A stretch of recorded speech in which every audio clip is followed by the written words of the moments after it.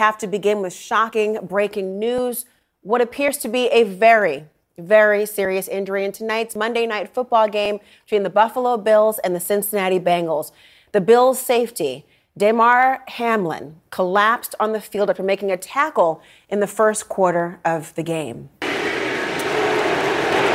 is where Joe Burrow is so good. And now another Bills player is down.